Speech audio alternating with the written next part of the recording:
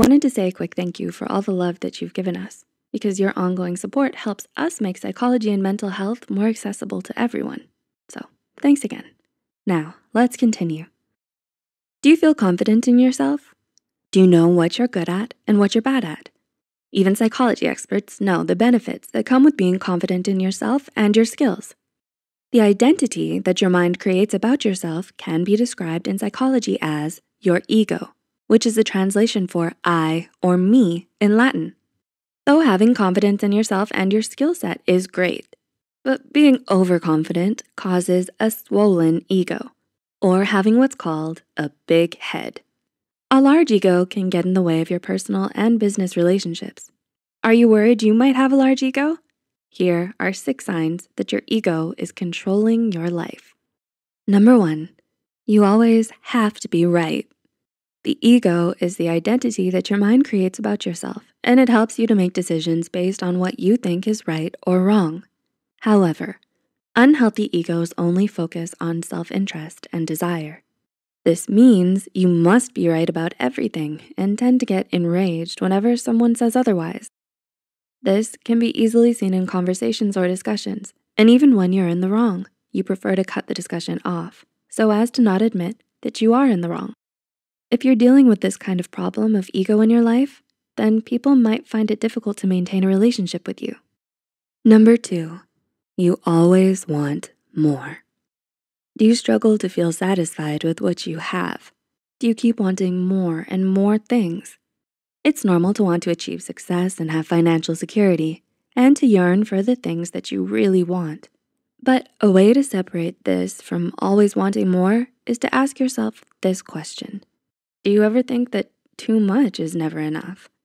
Say your neighbor just got a sports car, and then now you feel compelled to purchase a better sports car than theirs to show that you're better than them.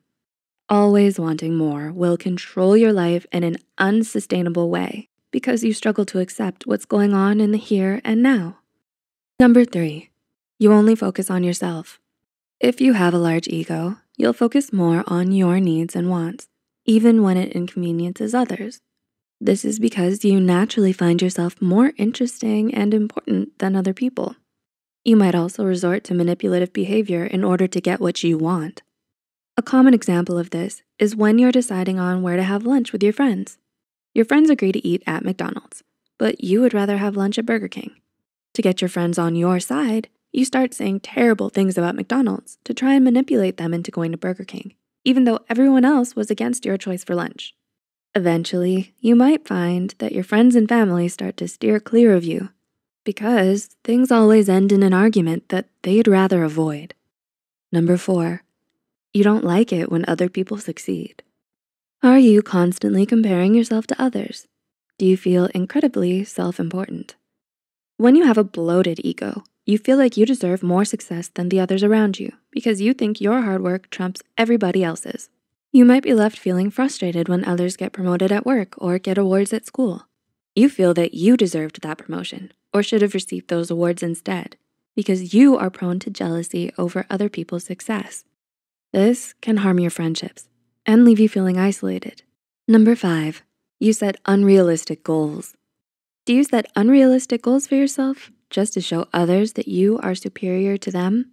Setting unrealistic goals for yourself is common behavior with an inflated ego due to the pride and extremely high expectations that you have for yourself. This puts additional pressure and stress on your shoulders and might cause you to push others away.